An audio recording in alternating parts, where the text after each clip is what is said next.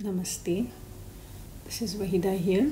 We will start by doing the prayer pose to condition ourselves. We'll be doing the Tadasana, that is going on your toes. You can call it mountain pose or you can call it rocket pose. Inhale, take your hands up on your toes. And exhaling, come down with your hands down and your feet on the ground. Inhale, hands up, and exhaling, do a forward fold, trying to touch the floor. If not, then you can touch your ankles or shins. One more time, inhale. And exhaling down. You can take your head right down if you can. Inhale up and relax. Now we will go into one more standing pose where we'll have 4 feet distance between the legs. And this is the side angle triangle, where you'll rest your hand, your elbow on the knee, and the other hand goes above your head. Come out of the pose. And this is the side angle triangle, hand going above your head, and the other hand is resting on the knee. Head.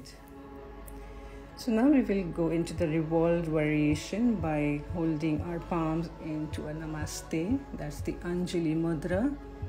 Bending forward, twisting your spine and going into the opposite side. Resting your opposite hand on the knee. And join your hands, take a nice spine twist.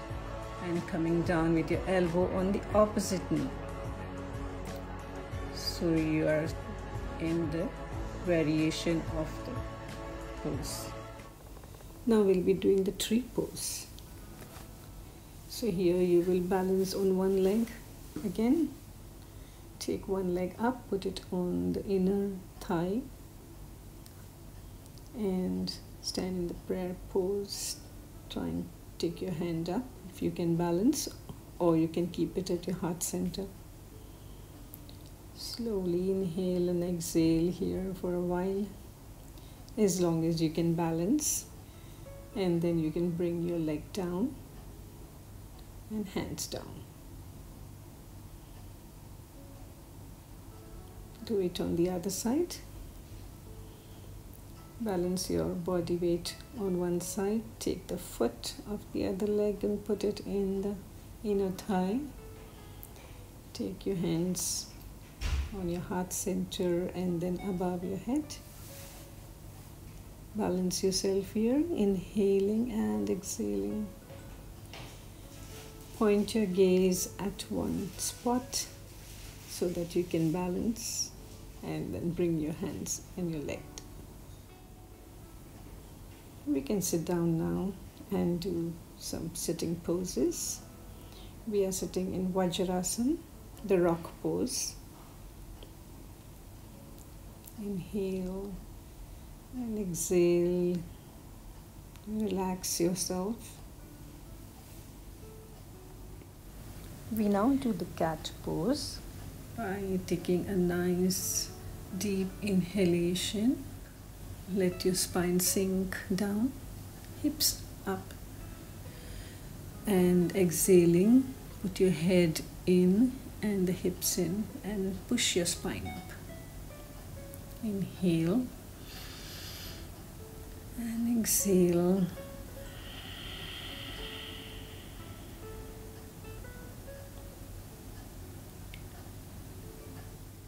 You will look up.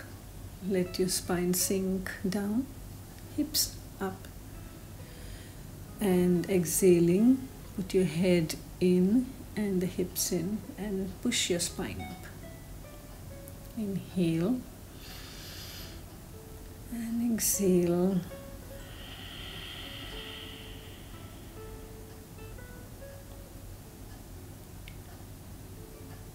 Inhale and take a child pose to relax. Coming up again on all your fours. We will go into the downward facing dog pose. So here you will let your hips fly up in the air and try to keep your heels down. This is a three-legged pose where you'll take one leg up and down, the other leg up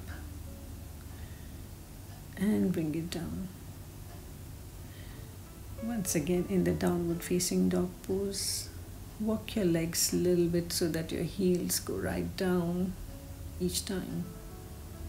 Where you'll take one leg up and down, the other leg up and bring it down.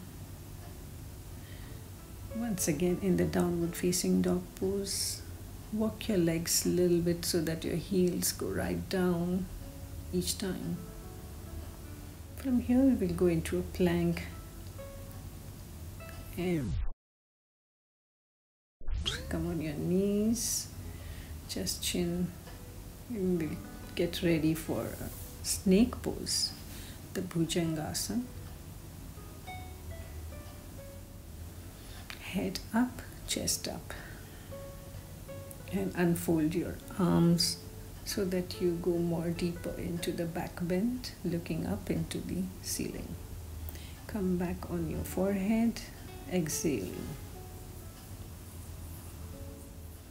Head up, chest up, and unfold your arms so that you go more deeper into the back bend, looking up into the ceiling.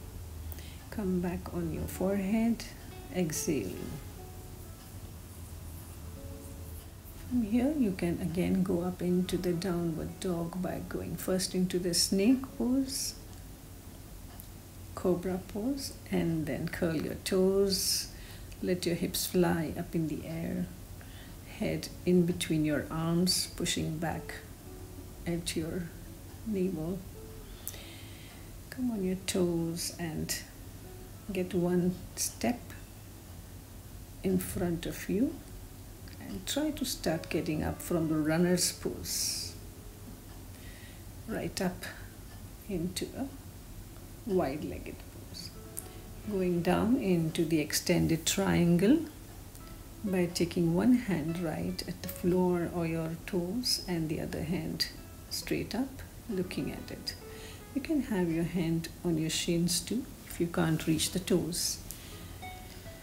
Do the same pose on the other side. Turn your toes, slide a little bit on the other side and put your hand down and the other hand going up.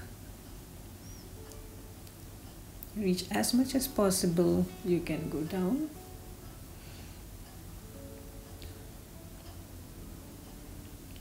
And you're up.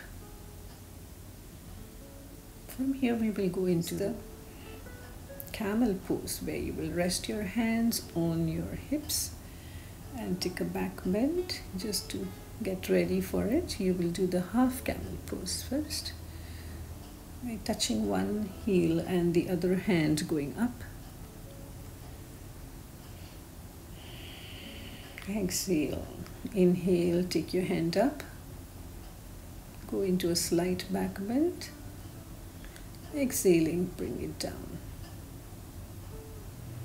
Back into the full camel pose now, where your toes are not curled, both your ends are on your heels and your diaphragm is protruding out.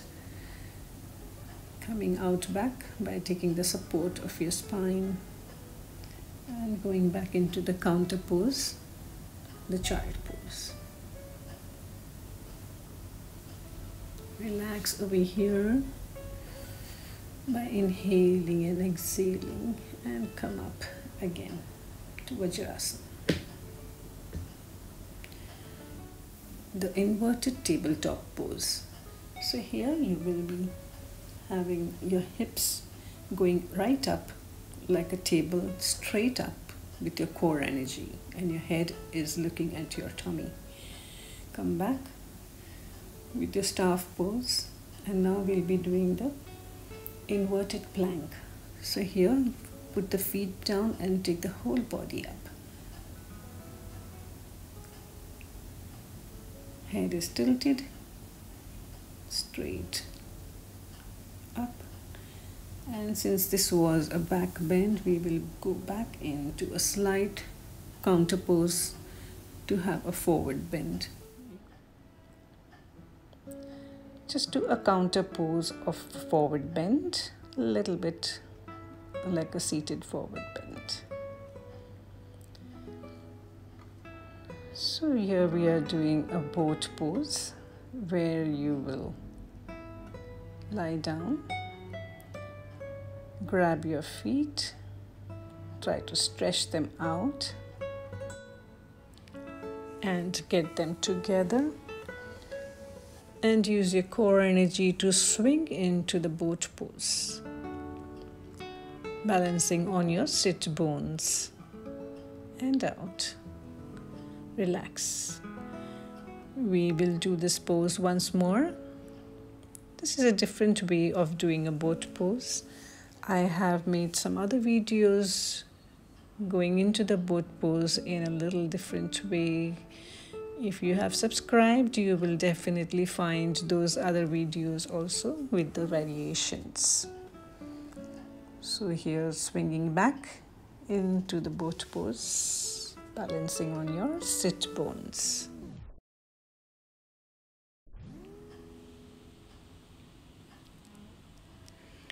This is the half boat pose where you grab your legs under the knees and on your tiptoes, then you lift your feet up and balance on your sit bones. Crocodile pose first to relax your whole body by separating your legs, your toes pointing out, heels are in, your head is on your folded arms. Breathe here. In this pose, your heart gets a very good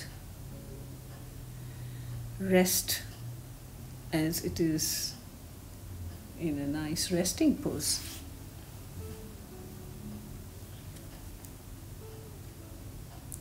You are totally relaxed here.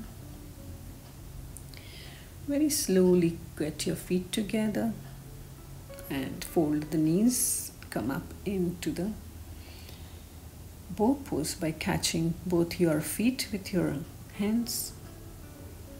Come down. Now you can catch your toes and try the same pose. Inhale and exhaling, come out of the pose by catching both your feet with your hands. Come down. Now you can catch your toes and try the same pose. Inhale and exhaling, come out of the pose. Relax again in the crocodile pose. Here you will have an increased heart rate, so you have to just relax for a while in the crocodile pose to get back to your normal heart rate.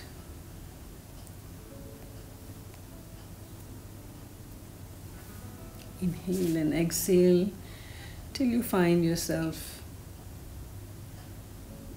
in a very relaxed position.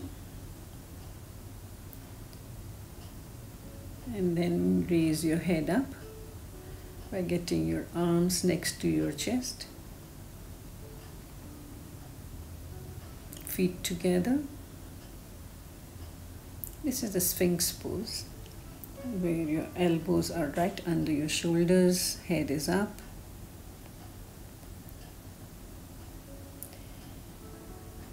This can be called a small snake too, or the Sarpasana.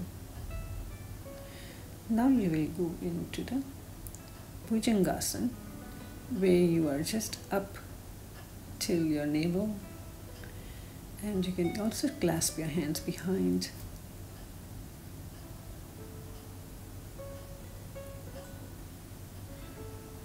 Come out of this pose and sit down. A counter pose of child pose. Always after a back bend, take a slight forward bend, just to have a soothing for the spine. And now we will be doing the best pose of this session is Shavasana,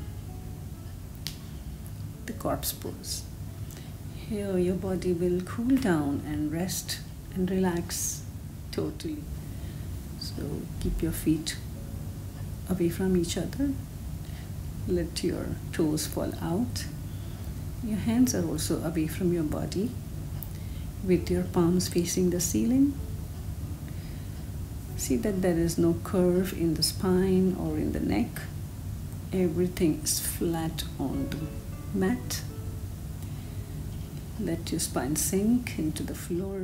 You will now scan your full body from your toes to your skull, inhaling and exhaling nice and deep, and relaxing each and every part of your body from the toes to your skull.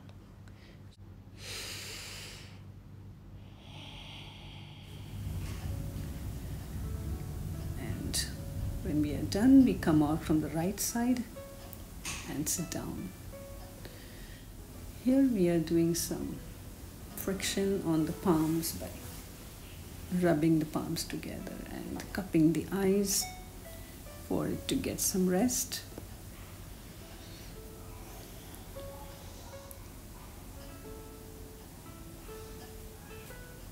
And that's the end of the session. Thank you. Please like, share, and subscribe to my channel. Anyone can yoga. Namaste.